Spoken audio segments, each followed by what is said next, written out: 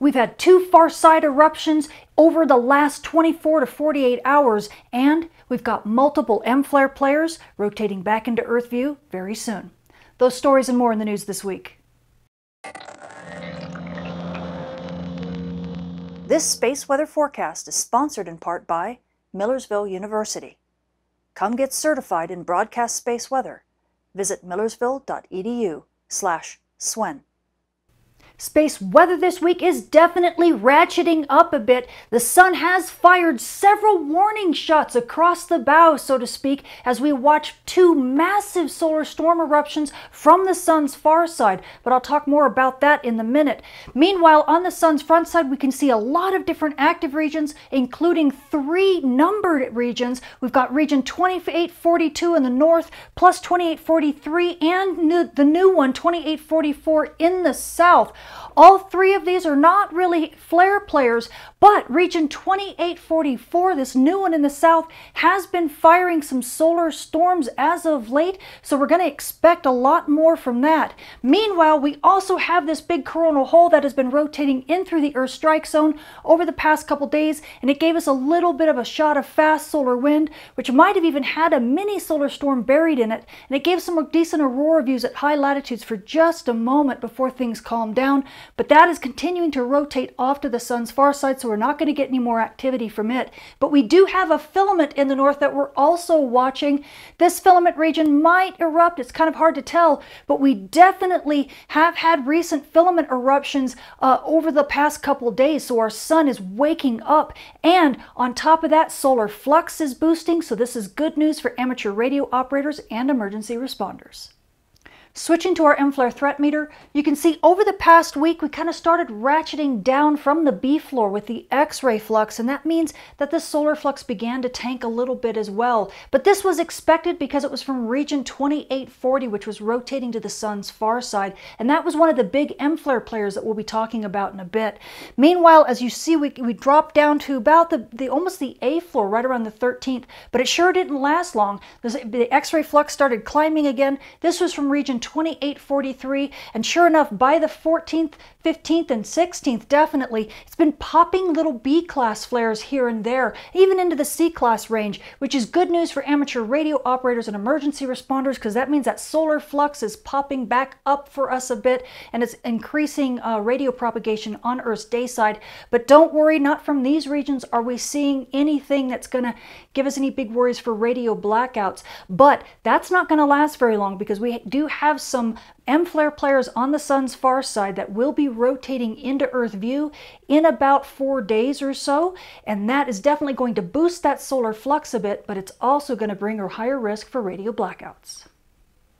Switching to our solar storm conditions, as you can see, over the past week or so, we've been kind of hovering between unsettled conditions and even quiet conditions. We did have a little bit of a bump up right around the 12th and the 13th, and this was due to kind of a glancing blow of a mini solar storm, but really didn't last all that long and didn't bring us all that much aurora. Then things kind of settled back down again, and then on the 14th, wham, we got hit by a, not too big of a fast wind stream from that massive coronal hole that's rotating in through the Earth strike zone, and there might have even been an embedded mini solar storm in there. It's kind of hard to tell. Meanwhile, it did bring us up to active conditions over about 6 hours and did bring us a little bit of aurora, but things pretty much have settled down quite quickly after that. We've only been hovering around unsettled conditions, and that's going to continue for a little bit, but it's probably even going to quiet down just a little bit more here over this next week. But we're always going to be prepared, because we do have region 2844, which is an active solar storm producer. So don't expect these things to stay rock solid, because we could get a solar storm launch that's Earth directed at any moment. Now, returning to the 2 big solar storms that were fired on the sun's far side, we need to take a look at the coronagraph images. Now, these are the coronagraph images from the LASCO instrument on the SOHO spacecraft, and the view is from Earth. And we have the 13th on this side and the 15th on this side, and you can tell they're both pretty big. Focusing on the 13th, you can see the big signature all the way around the sun. We call that a halo signature, and that makes us believe that it's coming toward Earth, but in actuality, in this this case, it's actually moving away from the sun and moving away from the Earth on the sun's far side. But this was likely fired from region 2840, which was that big M flare player that disappeared around to the sun's far side back, around the 10th or something like that. And this region will be rotating back into view in about a week. So we are really paying attention because this region looks like it's still a massive solar storm player. Now, also on the 15th, we had yet another massive solar storm. You can see again, once again, it's a halo eruption and it's got this massive filament stuff. See all that really dense material right there going off to the south? Now, it's hard to tell if this was actually fired from one region or actually multiple regions because there are 3 players on the sun's far side that look like they launched almost all in the same day. So some of this could be from the same eruption and some of it could be from slightly different. But nonetheless, this is showing some massive solar storm launch, and it's showing that the sun is definitely waking up because we're getting multiple solar storm launches in less than 24 hours. And now for some confirmation that these solar storms are indeed on the far side. We switch to our prediction model, Enlil. This is NASA's version of the model. You're looking down at the sun from the North Pole with Earth off to the right.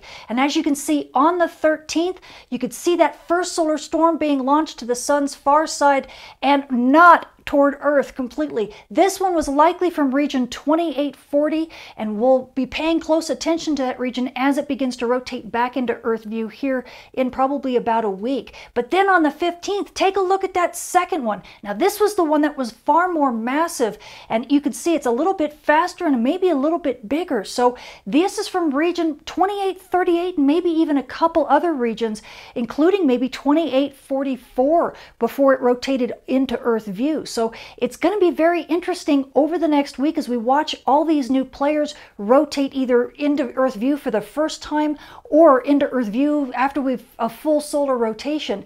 But I'm telling you, when we have solar storms being launched this frequently that are this large, it's definitely tell you solar cycles 25 is underway. So what else does our sun have in store for us this week? Well, this is stereo A. It's our partially far-sighted monitor. You can see here's Earth, here's the sun, and here's stereo A staring at the sun, well, a little bit from the side. And when we take a look at stereo's view, oh my goodness, you can see region 2842 in the north, 2843 in the south, and the new region 2844. But that's not all. You can also see some bright regions both in the north and in the south beginning to rotate into stereo's view. And on the 13th, when we had that first big far side eruption, you don't really see any evidence on the stereo's view, so we do know that that's a further side that's likely region 2840 that's not even in stereo's view yet.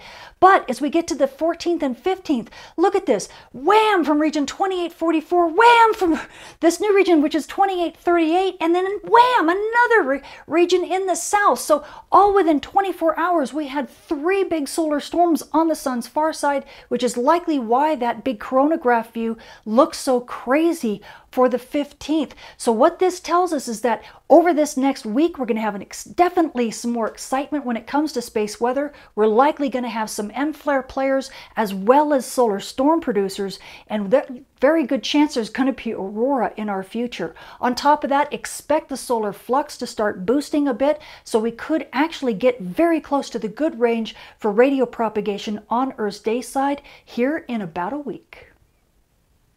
Switching to our moon, we are now moving through the first quarter phase on our way to a full moon, with a full moon being on the 24th. So night sky watchers, if you want to catch some dim objects in the sky, you're going to have this bright companion to deal with, so you're going to need to check your local rise and set times. Switching to our solar storm conditions and aurora possibilities over the coming week, we're calming down from that fast solar wind from the corona hole that's been rotating in through the Earth strike zone over the past couple days, and things are pretty much on their way out. So at high latitudes, NOAA's expecting unsettled conditions with up to about a 20% chance of a minor storm over the next couple days. Now at mid-latitudes, we're really only expecting unsettled to even normal conditions with about a 10% chance of active conditions over the next couple days, and easily these conditions will stretch out through the rest of this week. Unless, of course, region 2844 decides to fire a solar storm, and literally within the next couple days, it could be within the Earth strike zone. So this will definitely change if 2844 decides to be a solar storm player.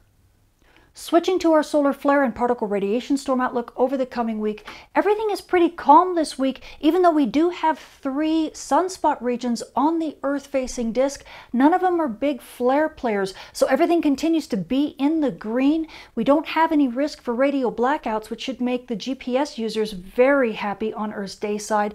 We are also beginning to boost a little bit of that solar flux. We're in the mid-70s right now, but that could easily rise up over this next week or so into the 80s or possibly even into the 90s as some of these new regions rotate into Earth view from the sun's far side. And I guarantee you that M-flare risk next week could look very different compared to what it does now.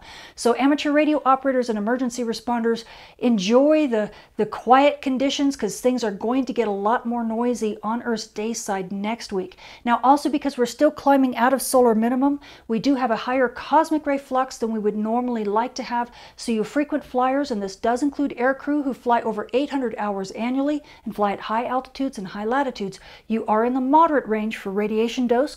This is the D2 minor range, and this does include prenatal passengers, so please take this into consideration in your flight plans.